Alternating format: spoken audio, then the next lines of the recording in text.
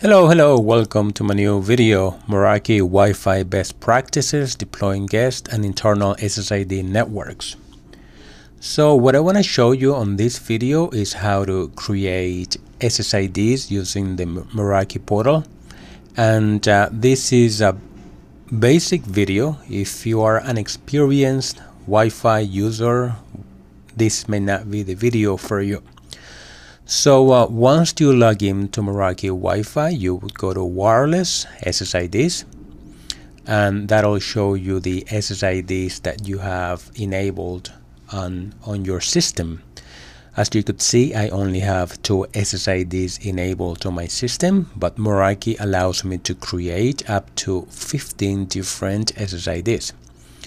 So what I want to do is enable the SSIDs that I'm gonna work on. It's gonna be unconfigured 10, unconfigured 11. I'm gonna save the changes. Let me go back to SSID, so I only see the ones that I wanna work on. And once I'm here, I'm gonna have the SSIDs enabled.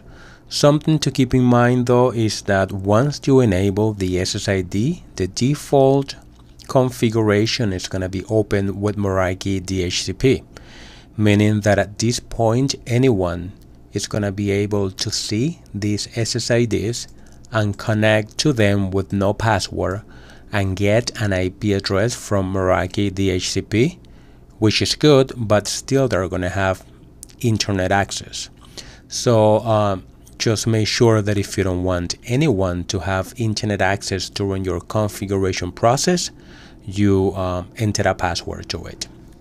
So let's go into the configuration. The first thing we're gonna do, we're gonna rename the SSID, and you would name it whatever you want to name it, Office Guest. Then I'm gonna save the changes. I'm going to edit settings.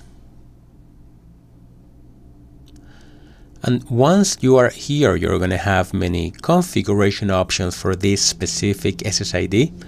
Something to keep in mind though is that you're going to be able to switch SSIDs and configure the settings to that corresponding SSIDs from this drop-down menu. If you want, I usually go back to the main page and come back here. So since this is going to be a guest SSID, I am going to leave it as no encryption, meaning that users are going to see the SSID and they're going to be able to connect to it without entering a password. Then I'm going to scroll down here to a splash page, and it's up to you if you want to use splash page or not. I usually create a splash or enable the splash page for guest SSIDs, and I'm going to do click through, which means that as soon as the users connect to the Wi-Fi network, they're going to be prompted with a captive portal, and that's going to have a message, and they have to click on a button to continue and gain internet access. So I'm going to do that. Then I'm going to scroll down to captive portal strength.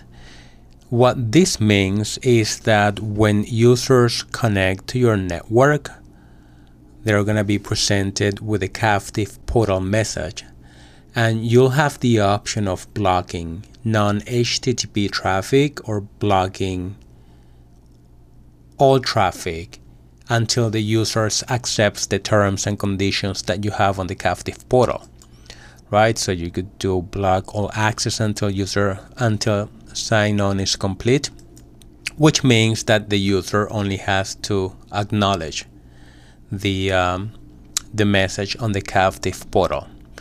Then I would go down to this client IP assignment, and since this is going to be a guest SSID, I'm going to have NAT mode enabled to use Meraki DHCP. What it means is that users that connect to the guest network are going to get an IP address coming from Cisco Meraki on this segment down here. Once I have those settings, I'm going to click Save. And once I'm back here, I'm gonna go to wireless, firewall and traffic shaping. And again, keep in mind that this is for my Office Guest SSID, as you see here. And as you could see, the default rule or firewall rule is for the guest network to access your local LAN. Since this is a guest network, you do not want them to access your local LAN, so you're going to deny this. Save. And it's up to you if you want to implement layer 7 firewall rules to your guest network. It's a guest network that is open, so it's up to you. Even on guest networks, I usually enabled the blocking P2P, and also denying, let's see what else is here, business management, video and music, news, gaming, sports, and that's pretty much it. Like, you know, just denying P2P, that way they don't consume your bandwidth. If you have a specific ports or IP ranges or host names that you would like to block, you can do that down here as well. And if you have the Cisco umbrella subscription, you can even implement more settings for firewall configurations. Then I'm gonna come down here to traffic shaping rules. Right now the default bandwidth is unlimited. Since this is a guest network, I'm gonna limit that to maybe, you know, 5 megabits per second, and that's gonna be per SSID bandwidth limit. It's not gonna be unlimited, so I'm gonna limit my SSID bandwidth to a maximum of 25 megabits per second. So what it means is that the maximum or the fastest connections users can get is about 5 megabits per second, and the total bandwidth for the SSID, in this case is going to be the Office Guest SSID, it's going to be a maximum of 25 megabits per second. So what happens if you have a lot of users consuming a lot of bandwidth? Well, this is going to take precedence. So the SSID is only going to allow up to 25 megabits per second. If you have some specific traffic shaping rules that you would like to implement, you can do that down here. Once you have those settings enabled, you can click Save. Oh, we had an error because I added this rule with no host name, so I'm just gonna delete this. I'm gonna come down here and do it again. And here I have my SSID configured. So let me go back here. And here I have my Office Guest with my settings. Now for my Office SSID, the process is going to be exactly the same, except for the IP routing that I want the SSID to use. So I'm going to come down here. I'm going to rename this to Office Employees. I'm gonna save. I'm gonna go to Edit Settings.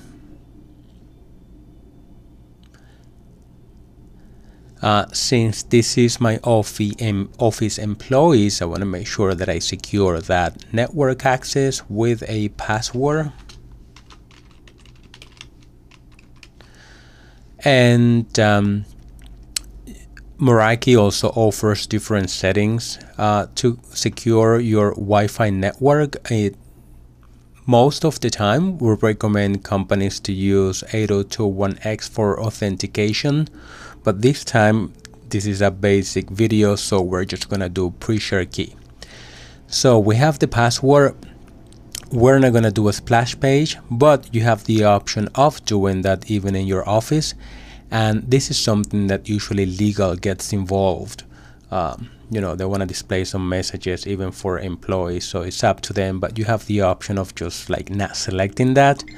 You go to none, network access, and then when it comes to address assignment, you want to do bridge mode, right? So once you come here, if you have VLANs configured in your environment, this is where you're gonna tag the VLAN to this SSID. Right, I could do 80 if I want, and then I'm gonna click save. Once it is saved, I'm gonna go to wireless traffic shaping rules. Let me come here.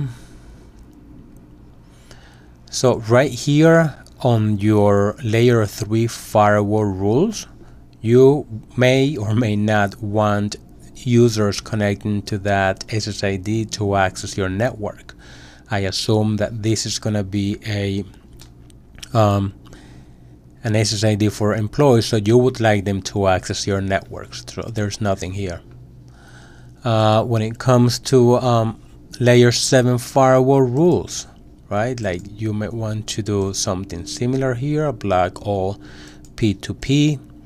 You may want to come down here and also block, I don't know, like depending on your company policy, you may want to block video and music. I don't know why you would do that, but hey, there are reasons for that, right?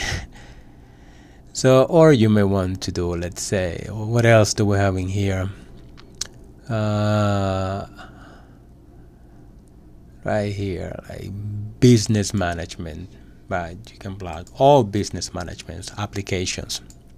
For a work environment, you might be in trouble if you did that. But anyway, so this is just an example of the layer 7 firewall rules that you can implement. Traffic shaping rules is completely up to you if you want to enable or not enable this.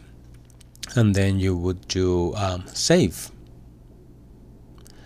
And once you have done that, you have configured 2 Meraki's SSIDs, one for your guest and one for your office employees. As you could see, the process is the exact same process for both of them. What's going to change is the configuration that you are going to apply to the SSIDs. I hope it helps. Have a great day.